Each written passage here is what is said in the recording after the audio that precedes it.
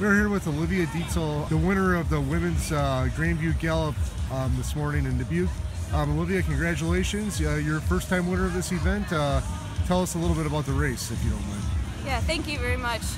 Today's race was kind of a last-minute decision for me, so I did a half Ironman last weekend and really just wanted to go out and loosen the legs up. So I made sure when I started the race to kind of keep it calm, not get caught up in the adrenaline of the race, and then slowly made my way up towards the front, maintained my pace, and then by the time I got to the last mile, just pushed and gave everything I had left.